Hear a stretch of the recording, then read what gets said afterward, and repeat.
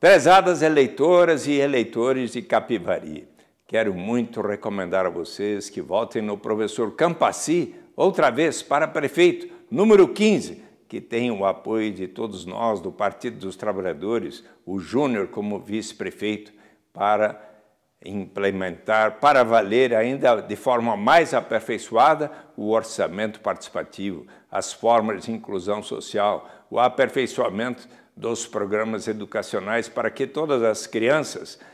os jovens, os adultos que não tiveram boas oportunidades quando eram crianças, venham a ter as melhores oportunidades de educação, assim como o melhor atendimento no Sistema Único de Saúde, que vai ser aperfeiçoado em colaboração com o governo da querida presidenta Dilma Rousseff. E vamos, então, também com o professor Campaci, estar aprimorando o apoio às formas cooperativas de produção, a expansão do microcrédito, e eu quero muito ajudar Capivari e o professor Campaci a realizarem a